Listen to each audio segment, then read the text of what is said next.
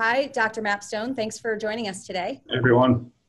I'm going to just do a little introduction. Dr. Mark Mapstone is a professor of neurology at the University of California, Irvine School of Medicine. He is a member of the UCI Institute for Memory Impairments and Neurological Disorders and fellow of the UCI Center for Neurobiology of Learning and Memory. His research focuses on preclinical detection of neurological disease using cognitive tests and biomarkers obtained from blood. And he has a special interest in developing strategies to maintain successful cognitive aging. Dr. Mapstone earned his PhD in clinical psychology at Northwestern University and completed fellowship training in neuropsychology and experimental therapeutics at the University of Rochester. And he is here today to talk to us about cognition and mood. And All right. Well, good morning, everyone. I'm going to go ahead and see if I can get my slides up for you all to see. Or I got that. Does it work?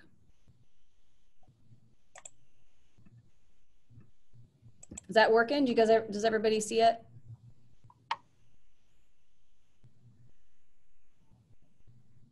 What do we think? Is it working?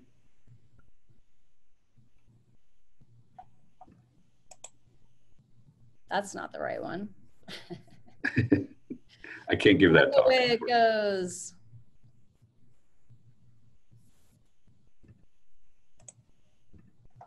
Here we go. Okay. Good? Yes. Okay. So you can see slides, I hope.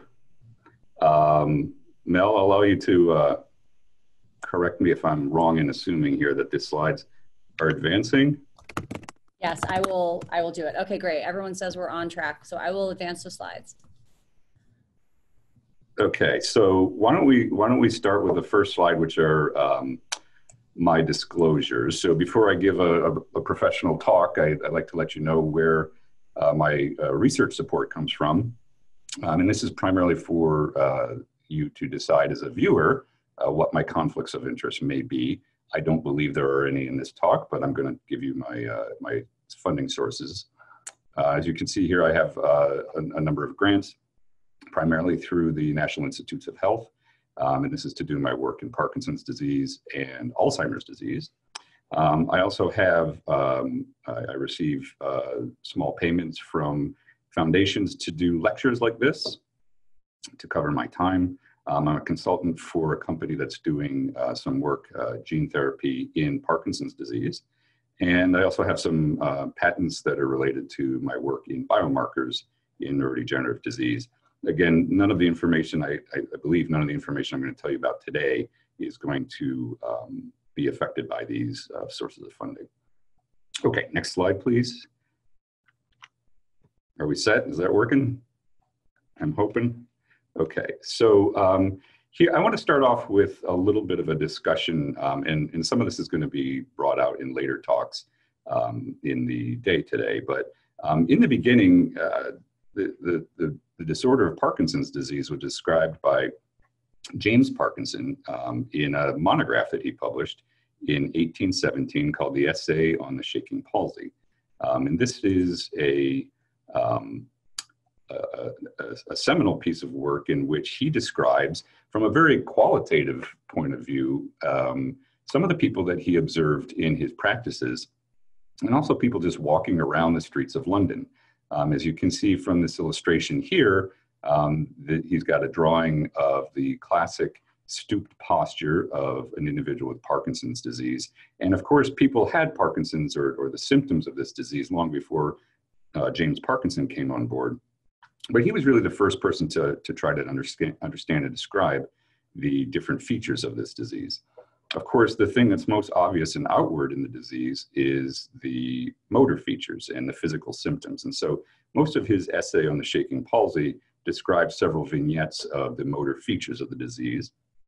And we all know these as the classic triad of tremor, rigidity, bradykinesia, and the fourth of gait and balance problems. So this is the initial description of the disease, which was very, very much focused on the motor symptoms of the disease, because this is the thing that's most commonly seen. Now, it wasn't until a little bit later in the mid-1860s that Trousseau, a French neurologist, described some of the early cognitive issues. And this is really the first appreciation that this motor disease, what people thought was primarily a motor disease, had some other issues as well. And Trousseau described it as the intellect gets weakened at last, the patient loses his memory, and his friends notice soon that his mind is not as clear. Pernicious caudicity sets in. Sets in. And so what that means is that he's starting to appreciate that the motor symptoms are not the only thing that's going on here, and that there are some cognitive issues as well. I had to look up the word caudicity as well. That actually means senility. I don't use the term. I don't think it's been used in a while, but that's what that means. So in any event, although this is known as primarily a motor disorder, there are also other features as well that we need to be appreciative of. Next slide, please. And so the recognition of non-motor features has become a major importance in the past decades. And these features will be talked about in greater detail by Dr. Katz later. But I want to point out that in the left here, you see this pie graph with the different aspects of Parkinson's disease. And the one that we tend to focus most on is the motor features there in the separated piece of pie. But there are other features as well, including cognitive, neuropsychiatric, sleep. We heard about sleep this morning from Connie and Davis, and then the autonomic features as well. Again, I'm not going to go through these, but you can see that the presence of these non-motor features are really quite high. So most or many individuals with Parkinson's disease may experience one or more of these non-motor features. Okay, next slide, please. I want to go talk a little bit now about the cognitive and affective or depression and anxiety features. But in order to do that, I want to try to explain a little bit about why these features might be present and why there's such a diversity of different things going on in Parkinson's disease. So you've got motor things, the way that you move. Parkinson's disease affects the way that you think. It can affect the way that you feel and behave. And so to understand why those things might happen, you've got to learn a little bit about the basic neurobiology of how the brain works. So neurons are those cells in your brain that are the workhorses. They do most of the heavy lifting in the brain to generate what our brains can do. They communicate using electrical signals and chemicals, including the chemical dopamine. So most of you, I think, have heard of dopamine because it's the major neurotransmitter that's being targeted in the treatment of the disease. But the important thing to know here is that dopamine is critical for these neurons to talk to each other. Next slide, please. Neurons are connected to each other in large networks. So they all talk to each other in different ways, and they operate in different parts of the brain. So the whole brain isn't doing everything all at once. Different pieces come on board when different things need to be done. Next slide, please. Each of those networks or different parts of the brain contributes a special thing to the function of the brain. So the things that we do, for example, memory would require one or two of these different areas that you see here in front of you, but not all of them. And so different parts of the brain are responsible for working together cohesively to produce the behaviors that we understand as the things that we can do. Next slide, please. So what causes non-motor symptoms in Parkinson's disease? Well, the idea is that all of these different brain regions are sort of connected to each other in a very global way through these chemicals that I've talked about. You can see in the top leftmost brain slice the output of the dopaminergic system. So this is the chemical dopamine that's strongly implicated in Parkinson's disease. And the little purple arrows are where the dopamine transmitters are projecting out into the brain. The next surface of the brain is the transmitter system for acetylcholine, and you can see that it overlaps pretty substantially with those projections that were in the dopamine system. And then finally, the serotonin system, and you can see again, all of these areas are being connected by these three different neurotransmitters. So although dopamine is very important, these other two are also very important as well. The important thing is that dopamine is primarily implicated as the neurotransmitter. And you can see in the bottom slides, on the leftmost, a brain section of the basal ganglia in a patient with Parkinson's disease, and then somebody right next to that that does not have Parkinson's disease. And you can see the two red dots in the person without Parkinson's disease indicates that that area of the brain is producing lots of dopamine, what we would say the typical or normal amounts of dopamine. If you look to the left, you can see that the patient with Parkinson's disease has much less dopamine, much less red there in those areas, indicating that that individual is having trouble producing dopamine. Now, if we take it back to what I just said before, dopamine is critical for producing all of these brain functions like memory and thinking and feeling and moving. And so when you have a loss of this dopamine, you're going to have problems with those behaviors. Okay, next slide, please. I want to introduce now an important concept that's called the premotor phase of Parkinson's disease. And this is before motor symptoms become clinically manifest, which means that before you even see that first tremor or have that first difficulty walking, there are some symptoms that might be present in this premotor phase, meaning before the motor symptoms. And as you can see, most of these symptoms are characterized by things like loss of the sense of smell, REM behavior disorder, which is acting out in your sleep, excessive sleepiness, mood disorders, and constipation, changes in your bowel function. These things, these non-motor features, can precede the motor features by many years. And so it's really important to know that these things are present, but it also underscores the importance of these non-motor features, that these things are really important. They're an integral part of the disease process, and we really need to be learning a lot more about these particular features and how we can address them, because they have a significant impact on quality of life. Next slide, please.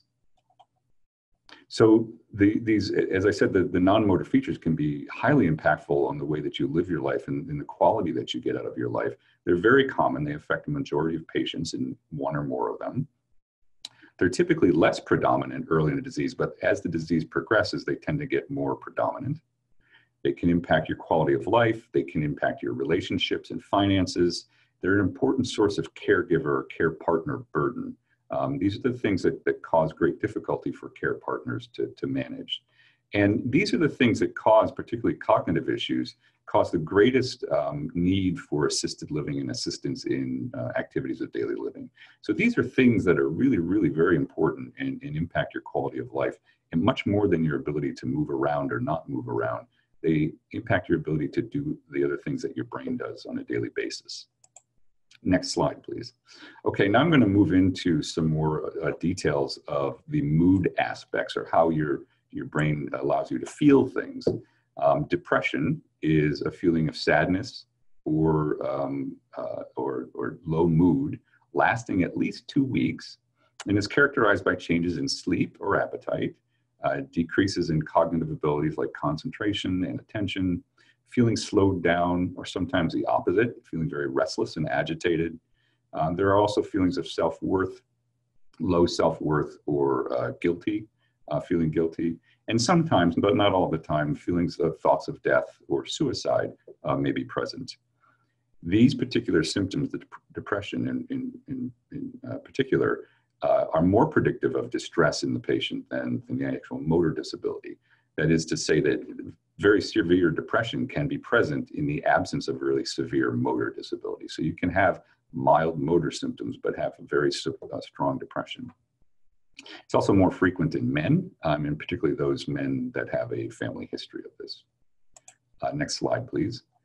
The causes of depression in Parkinson's disease are multifactorial, meaning it can arise from many different causes. And any particular individual may have one or more of these different causes. For some, it's the aspect of psychological coping with having a chronic disease like Parkinson's disease. It might be related to the isolation or early retirement or restriction of activities that comes along with having motor disability. The underlying basis may also be biological primarily. And for most people, as we've learned already, with the dopaminergic system, the cholinergic and the serotonergic system, there's typically a biological basis for depressed mood in Parkinson's disease. And these are, again, due to those three or more. There are other neurotransmitters, but dopamine, serotonin, and norepinephrine. Now, there are some challenges to recognizing depression in Parkinson's disease. And the first is that some people just don't report it. They think that this is part of getting old, they feel down, and they just don't tell people about it. So that's why it's really important to be open and communicative with your care partners and your doctors. Some people have difficulty recognizing their moods and have trouble interpreting their own internal mood states, and they don't know when they are feeling depressed, and they don't know how to express that verbally. Also, it's hard to distinguish sometimes symptoms of depression from the motor disability. That is to say, if you have difficulty making facial expressions, as we saw with Connie and Davis, and they like to make their faces into weird positions to just activate those muscles. If it's difficult to do that, you may look depressed because you can't do that very well, but you may not be depressed. And so sometimes it's hard to pull out whether someone is truly depressed or not. Again, the reason for that is that, as you'll see through the rest of my talk, there's a very strong overlap between the motor symptoms, the cognitive symptoms, and the mood symptoms, because they rely on the same underlying neurochemicals in same brain regions. And so that's why there's overlap there. Next slide, please. I'm going to talk now about anxiety. Anxiety is a feeling of tension or worry or being wound up or anxious. This is something that's sometimes hard to put into words. It can be accompanied by decreases in concentration and thinking, feeling overwhelmed, irritability. Again, we're coming back to sleep. Davis and Connie talked about sleep this morning. Poor sleep may be a symptom of anxiety. This can come in multiple different forms. It can be a very generalized anxiety, meaning you're just always worked up and there's no specific cause. It can be specific anxiety attacks in which you have a response during a particular event, or panic attacks. It can be manifest as obsessive and compulsive disorder, in which you focus on details of things and you can't let things go out of your brain, and social avoidance. Next slide, please. Again, with anxiety, just like with depression, the cause is multifactorial. There can be psychological causes and also biological causes. I've hit on why the biological causes might be similar in depression, and you can see here that the chemicals are really the same.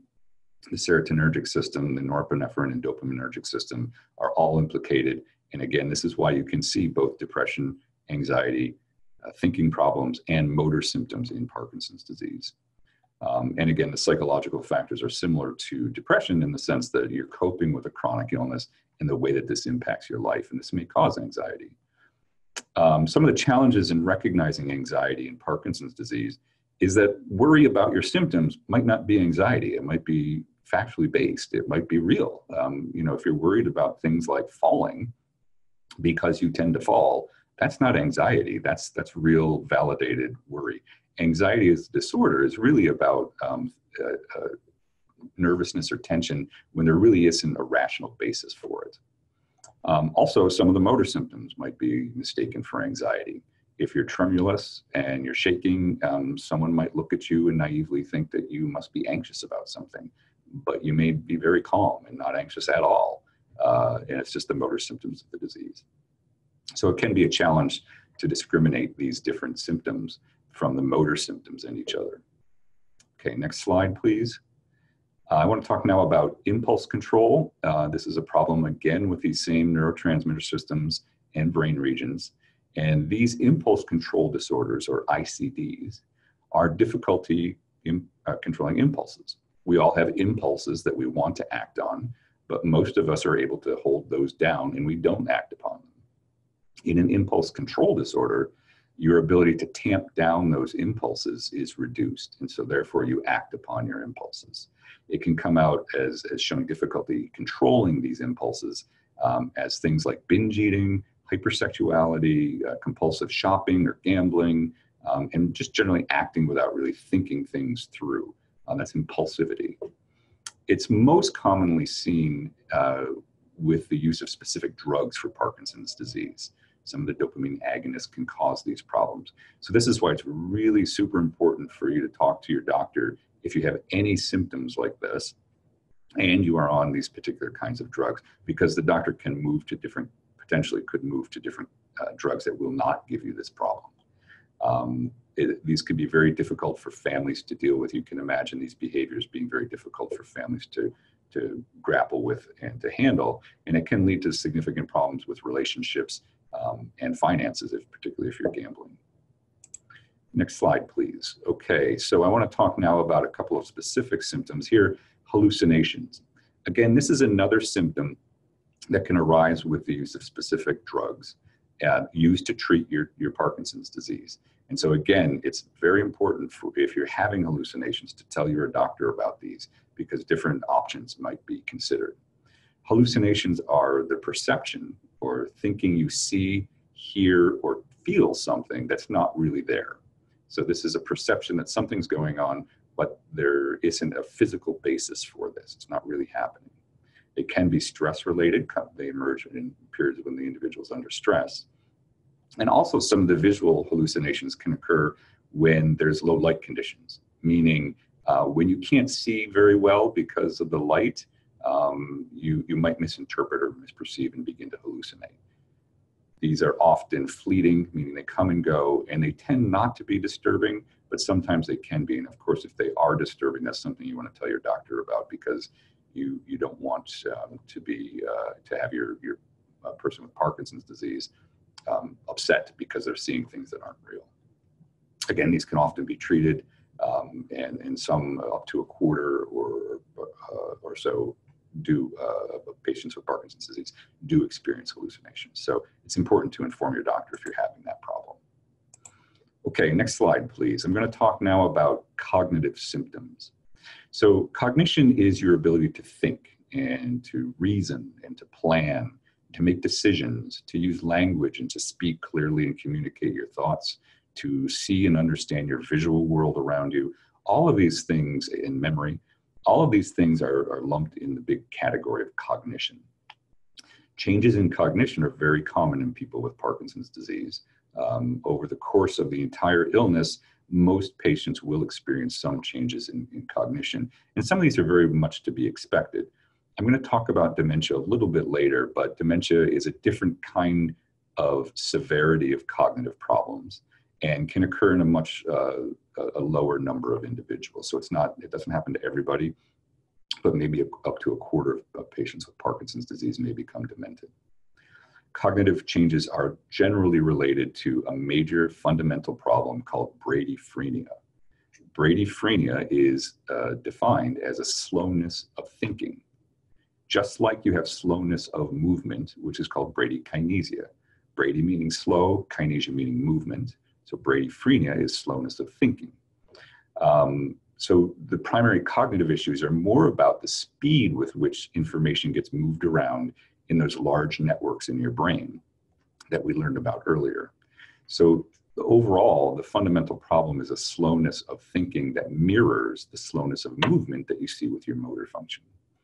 The most common symptoms are memory loss, trouble coming up with information, but also coming up with words, so specific words. So this is a word finding problem. We call it tip of the tongue phenomena. I'm going to go through the different cognitive domains now and talk about the difficulties you can have in each of these, so that you know what to be on the lookout for, and you can begin to talk with your doctor about these problems should you notice them. Okay, next slide, please. Let's talk about attention and processing speed.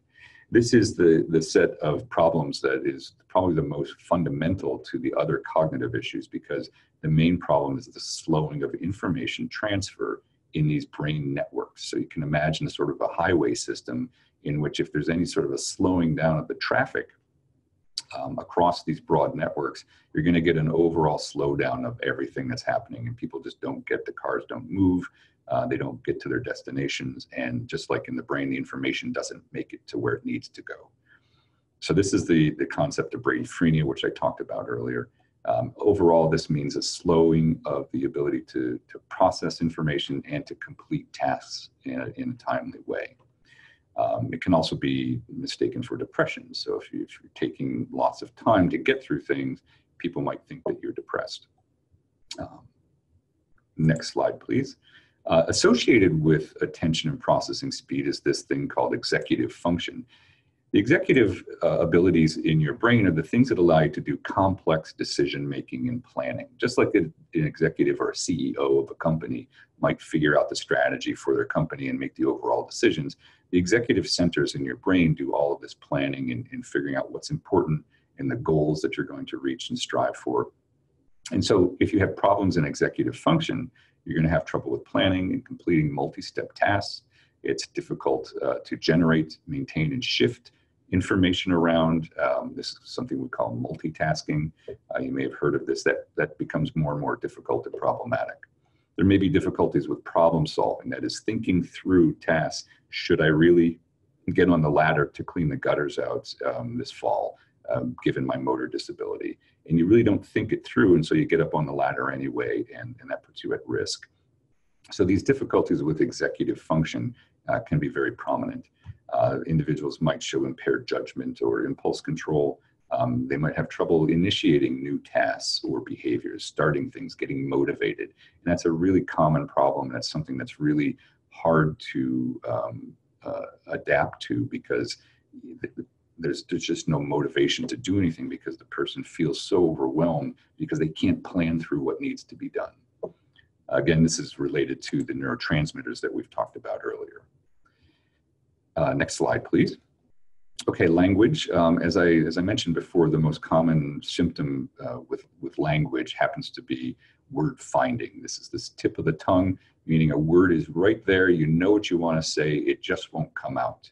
And then you forget about it for a while, or you kept the conversation going, and then all of a sudden it pops right back into your mind and you know what it is. That phenomena happens to all of us. It happens to me, it happens to everybody at some point in their lives. But it happens more frequently in Parkinson's disease because the rapid access to that information is not working in the brain. Again, this is a primary problem of processing speed. If you can't get it quickly, then it's just not going to pop out for you. We're used to having things happen on a quick basis in a conversation, and words should come to us quickly. But if things aren't moving fast enough in the brain, then that's going to be slower, and every once in a while you're going to get stuck on a word. It doesn't mean that you've lost the word, meaning you've forgotten it, or you no longer have that concept. It means that you just can't get it at that time. This is a primary retrieval problem. Going and getting information right away when you need it. It's just slower now.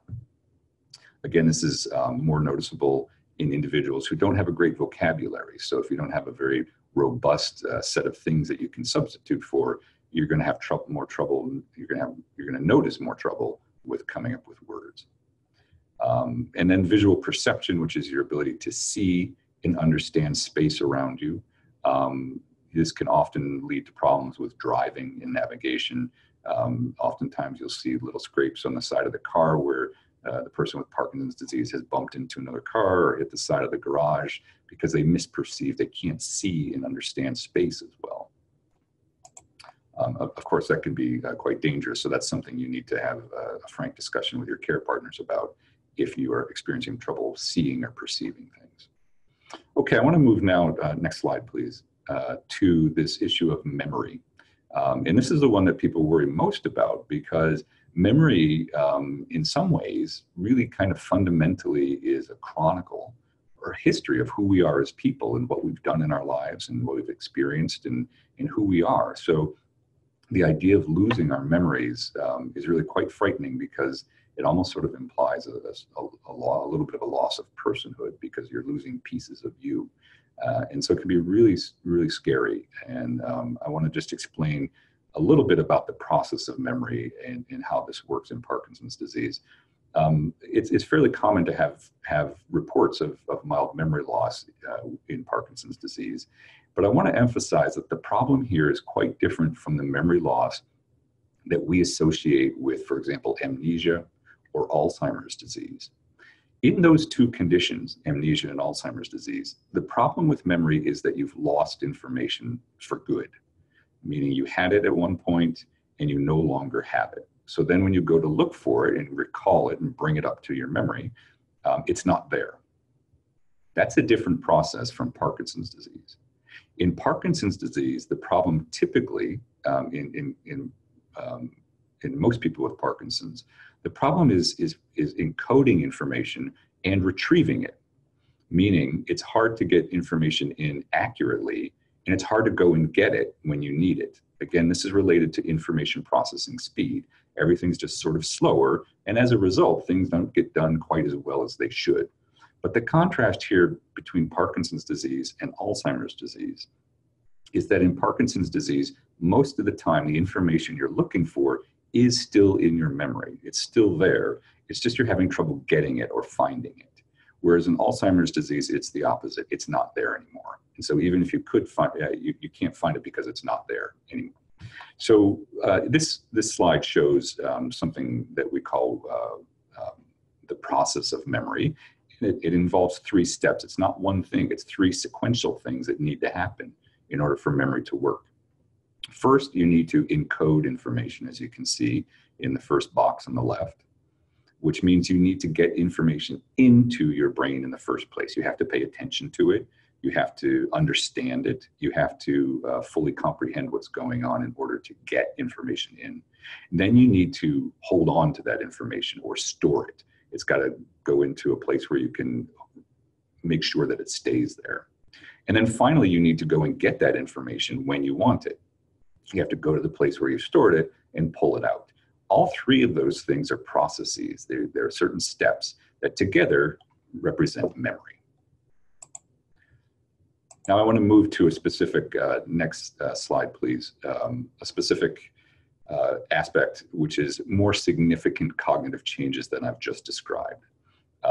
Parkinson's dementia. There is a dementia associated with Parkinson's disease, and this is generally more severe cognitive changes than I've just described to you already. The cognitive changes affect your ability to do everyday tasks. They generally use significant memory loss, generally include significant memory loss, meaning not just occasionally missing a few things, but really having significant memory loss that worsens over time and becomes retentive in nature, meaning it does start to look like that we see in perhaps amnesia or Alzheimer's disease. This would characterize a Parkinson's dementia. It usually occurs late in the disease, and it may affect about a half, up to a half. That's a little bit high, perhaps about a quarter to a half. But it's important to know that not all patients with Parkinson's disease develop dementia. Most of them experience the very mild cognitive changes that I described to you earlier with attention and processing speed, mild retrieval-based memory loss, word-finding problems. Those are the typical mild cognitive problems that we see in Parkinson's disease. But in some individuals, these do progress as the disease progresses to develop Parkinson's dementia, which we're describing here. Okay, next slide, please. Let's move to the what can you do about this section of the talk. I want to go over some brain fitness strategies, and there's a number of things we can do to keep our brains healthy as we get older. And these can involve treating chronic conditions that you might have, things like diabetes, hypertension, cardiovascular disease with medications, stress reduction. We talked about, Davis and Connie talked about that earlier today. Physical activity, which you're going to hear about in a talk later today as well. And then other lifestyle choices that you might make and how do you use your time and spend your time. And then also diet. So I'm not going to talk about those aspects. I want to focus now on just one of these, and that is mental activity. So you can keep your brain healthy by keeping your brain active. Your brain is not a muscle, but sometimes it kind of works like one in that if you train it, you can improve its performance and make it healthier. So let's talk a little bit about mental activity. Next slide, please. Mental activity, meaning keeping your brain active, accelerates the rate at which new brain cells are created. It stimulates brain cells to be made. It enhances the chance that neurons, those workhorses of the brain that do all of the stuff in the brain, survive and are healthy. It strengthens the connections, meaning the highways or roadways between different neurons. These are called synapses, and these are the connections in the functional area where neurons actually talk to each other, at the synapse. And so mental activity increases the number of synapses. It allows neurons to reach out and start talking to their neighbors. in a very important way. And it's very clear, all decades of research have shown that leisure activity that involves mental stimulation decreases the risk for dementia. So this is a good way to keep your brain healthy and reduce your risk for significant cognitive problems associated with dementia. Next slide, please. Let's talk about mental activity. There are three principal components for a good brain exercise. It's got to be novel. It's got to be something new. It's got to be, you got to switch it up, meaning you have to have variety, do something different each time. And you've got to challenge yourself. So don't do everything that you think that you can accomplish. Push yourself a little bit and see if you can, see how far your abilities go. Next slide, please. Any kind of mentally challenging activity could be protective. So if you enjoy doing it, do it if it's keeping your brain active. This could be anything from crosswords, playing cards with your friends, going out and talking with your friends and socializing. Although these days we're encouraged to social distance, that's not as easy to do. But things like Zoom and video conferencing and telephone, all of these things can stimulate neurons because you're engaging your brain to experience new things, and other people bring new ideas to you. So all of these things on the slide here that you see could be protective. If you enjoy doing them, do them. Next slide, please. I try to encourage my patients to learn something new every day. It could be a new concept, a new word, a new exercise, a physical exercise, engage with people. Next slide, please. It's easier to remember things that you've practiced. So the more that you work at this, the better your memory is going to be. The more a memory is activated, the stronger it becomes. Those neurons become stronger when you activate them. So it's important to reduce distractions when you're trying to learn things. So this is the idea of encoding. Poor input of memories means that it's going to be making retrieval harder to do. So try and focus your attention when you want to remember something. Next slide, please. I encourage people to do this 3-step when you know you have something to remember. 3 steps: attend, visualize, and connect. If you pay attention, create a mental image, and then connect the mental images together.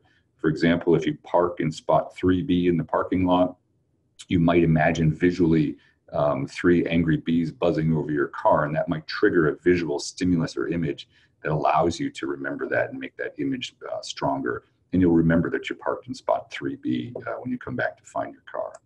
Next slide, please. Remembering names. You've really got to commit yourself to learning the name. And this is part of paying attention and really focusing. You have to make that visual connection between what you're hearing when you hear the person's name and that person's physical image, their face, their body language, whatever, so that you can make the connection. That's what learning is, connecting 2 pieces of information. You can help achieve this by repeating the name during the conversation, repeating the person's name. Say the person's name when you say goodbye. Joan, it was really nice to meet you.